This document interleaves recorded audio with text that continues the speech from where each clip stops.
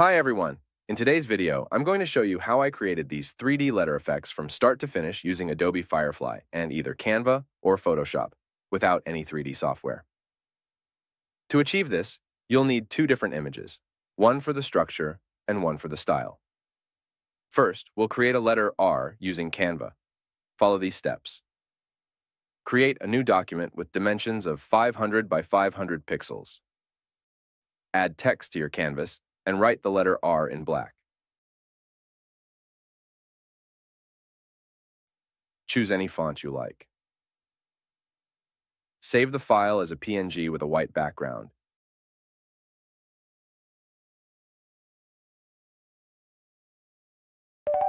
Make sure it's not transparent to get the best result. For the style reference, I've created a bundle with over 800 images available on our website, SumoBundle.com. Stay until the end, and I'll show you how to generate your own style references as well. On SumoBundle, I'll guide you to the product so you can find it quickly. Alternatively, you can generate your own style using any image generator you prefer. Now, go to the Adobe Firefly website and enter the following prompt: letter R, white background. Click on Generate and wait a few seconds. In the general settings on the left, ensure you have selected Firefly Image 3 and set the aspect ratio to square. Drag the image with the letter R to the structure area and slide the slider to the right to keep the structure close to your letter.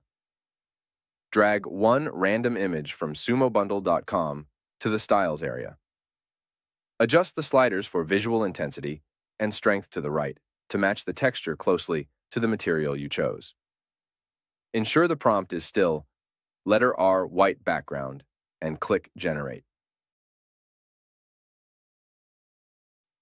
Wait a few seconds, and here's the result. Using a different image for the style will generate a different result in just a few seconds.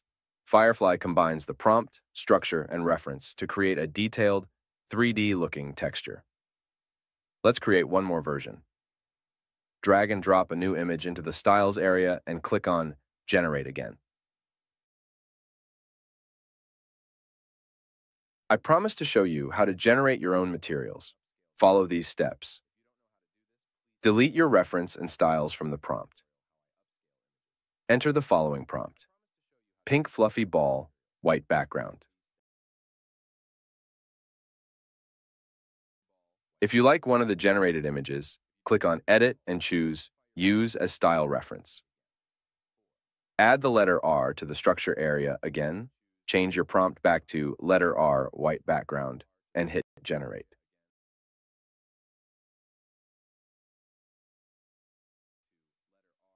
Wait a few seconds to see your result. If you like the end result, great. If not, click on Edit and select Generate Similar. Adobe Firefly will create 3 more versions.